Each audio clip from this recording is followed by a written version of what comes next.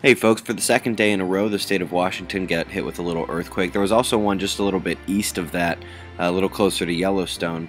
There was an official meningococcus outbreak in Oregon, and there was a mass bird die-off in South Dakota that may have been poisoning, though.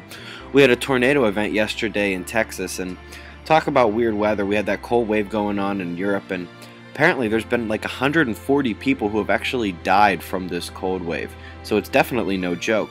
Something else that's not a joke, this is the fourth place, there we go, in India to have H1N1, or I'm sorry, H5N1 bird flu reported. The flooding continues in Queensland, excuse me, and we do have that blue-green algae in the southern Australia and New Zealand region. A lot of you have seen Mercury creeping in here on the SOHO shots. It is going to be conjoining behind the sun. You can see it just in another day or so. It's going to be directly behind the sun there. For those of you who are interested in these things, a lot of these alleged alignments, the proper term is actually conjunction and opposition. As you can see there, we actually just had one that we're coming out of with Venus and Mars opposing each other. And believe it or not, this is about as close as we're going to get to being in between Jupiter and Saturn there.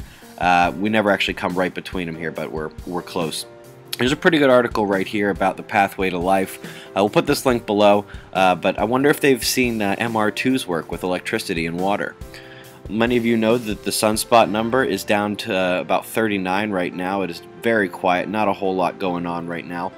We are in a downturn, but that doesn't mean there's no space weather. That dark looking coronal hole put out a solar wind stream that is beginning to impact us and affect our magnetosphere a little bit. We can tell on just about all the gauges, the GOES magnetometer, HARPS, FluxGate, and induction magnetometer. And we can even see here on the total electron content that we did have some penetration of charged particles down into the ionosphere as well.